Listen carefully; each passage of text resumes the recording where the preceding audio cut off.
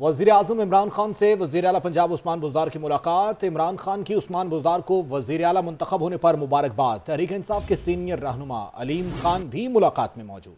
बात कर लेते हैं, हमासत मौजूद है आकिब तनवीर। आकिब, बताएगा इस मुलाकात का अहवाल।